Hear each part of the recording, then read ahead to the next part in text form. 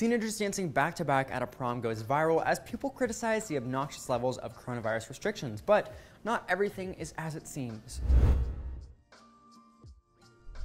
From Shira Studios in Hollywood, it is Andy to tell you everything about weird ballroom crazes that are happening, especially during COVID times, that make you wonder.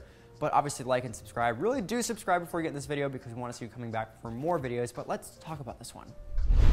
On October 10th, a Twitter user posted the now viral video. The 28-second long clip shows a big number of teenage couples facing away from each other and while interlocking their arms together behind them.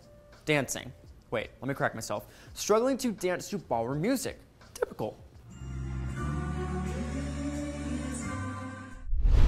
The caption in the original post read, "I can't make up my mind whether this is crazy or desperately sad. This is a prom dance in the age of global COVID scam. Society has entered self-destruction mode." And just to let you know, people were really fast to hop on that bandwagon of judgment for really investigating what was going on in the clip.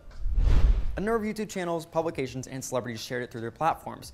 Twitter users in particular seemed to criticize the clip for its extreme COVID-19 safety measurements. Little did they know the actual intent behind the dance. Turns out it was all a gag done by a Czech dance school used for kids who enrolled in their ballroom courses. They managed to pull a joke not only on their entire classmates, but the whole internet, so I guess we'll give you one pat on the back for that.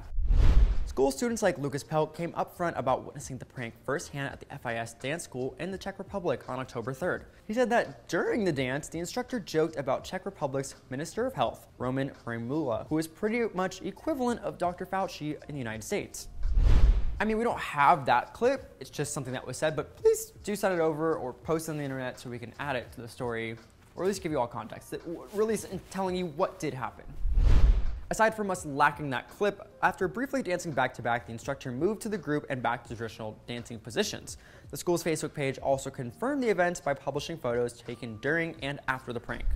And obviously we want to let you know of how everybody's reacting to this video because it's been shared so many times. It's not COVID safe, so here's a little bit of both sides for you to give your own judgment, reaction to this. This angry user tweets, "This is insanity, sad, and a demonstration of how up this new normal is." A reply from the opposite side says, "This is just bizarre, but speaking personally and professionally as a healthcare worker, I can promise you that COVID is most definitely not a scam." A pessimistic tweet reads, "I have said it before and it still applies. We are being punked as a species and is on every single person who accepts this." But perhaps the most interesting comments comes from Magnum. Quote, "When the historians write this period, it will be a subject of incredible amazement and scorn." Now in the end, I just want to tell you, because this is something that you need to know and we will repeat over and over again, is COVID is not a scam. It's here to really wreak havoc, and it's been wreaking havoc on many lives across the entire globe. So make sure you're social distancing. We obviously give you information for every video that we do with COVID-19 involved. Spread anywhere from 6 feet apart or more, wear a mask, do the right thing, and stay at home when possible. But on the comments down below, let us know what you think, and let us know what you think in the best educated format possible. Also, subscribe if you haven't, but come back for more social media news daily. It's Andy. I'm exhausted and tired, but we'll see you very soon, hopefully safe from COVID-19.